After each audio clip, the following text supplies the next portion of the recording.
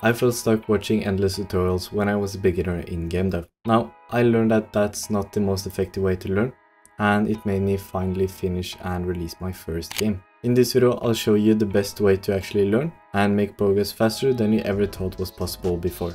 So right now you might kind of feel like you are stuck, and you might be constantly watching tutorials or just doing a lot of things, but you don't feel like you're getting the result and the knowledge that you want to, or that you feel like you should get. And there is a concept that you need to know when you are learning game dev, and that is that your brain remembers things much better when things are actually hard than when they are easy.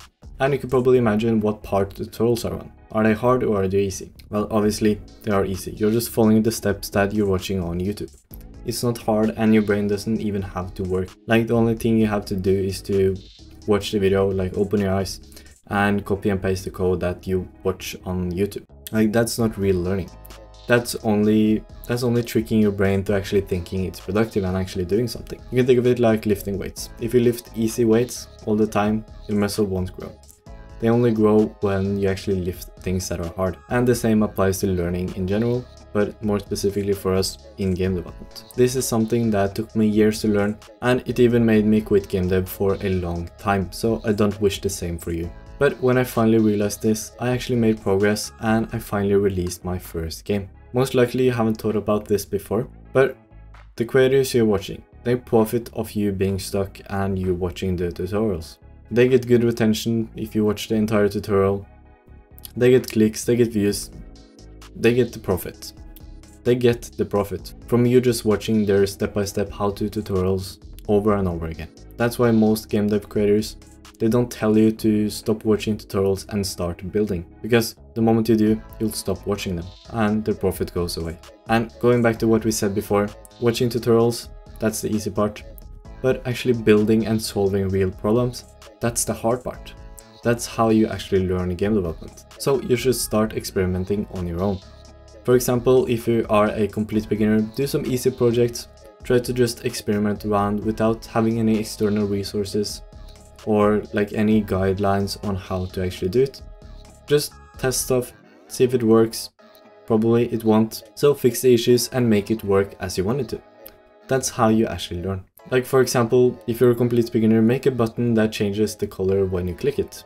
Make a trampoline in 2D or 3D that bounces objects once they collide. Or just an enemy that shoots towards another game object. Like, just simple experiments. But most likely you don't know how to do them in your head, so you need external resources. So that's where your brain might think you're going to watch a tutorial or you're going to use AI. But those are the easy things, remember? We need to do it the hard way, because that's how we actually rewire our brain. And this is something that you don't want to hear. You don't want to hear that you can't use AI. Don't want to hear that you can't watch tutorials, because they are easy, but that's not how we learn game dev. So the best way to learn is something that we did way before AI. And that's actually just searching for the implementations on Google. And when I say search for the implementations and find the solutions, I'm not saying search for how to make the button color change when you click it. Don't search for like the entire implementation itself. Break it down and search for the smallest things, like how to make a button in Unity, how to do something when you click a button, how to change a color of a UI element. Do you see the difference? Instead of searching for how to do the entire thing, you search for how you do the specific things within the result you actually want. Because that's a hard way to learn. Most likely you actually know something about implementing this thing.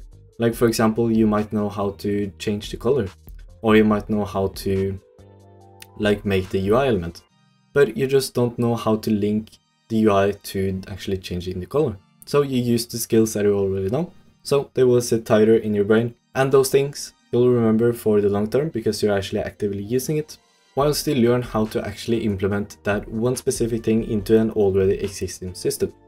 So you can just copy and paste the code, you actually need to implement it into the system that you already have. So it's still kind of hard because you aren't just getting the solution, you actually need to find a solution on how to implement the solution, like how to integrate it in your own code and system. So if you are a complete beginner, experiment with things you don't know much about. Don't experiment with the things that you're comfortable with. Try to experiment with other things. So when you made a few experiments, then you can start making small prototypes, where you just take your experiments and you put them together and you make like a small prototype that has more than just one single script or experiment, but you actually combine them and you try to make something just a little bit bigger than just experimenting. But still not that big that you can call it a game. It's just experimenting on a larger scale. Think of prototypes right now as just bigger versions of your experiments. And you try to actually make an experience. And if you want everything in this journey laid out for you perfectly and in the most effective way, which can save you weeks or even months, then check out my program Smart Indie. It will help you finish your first game within 60 days and make you feel like a real game developer. And just so everything is clear, don't immediately just give up or use AI or do these fast tracks when the things that you're trying to actually find out yourself is too hard. Things should be hard, and don't give up that easily. If you seriously have a problem that you can't solve, try to scale down or use AI if you really can't. But don't rely on it. You have to only use it sparsely, and when you're using it, actually try to make it teach you. Do the hard things even when AI is very tempting.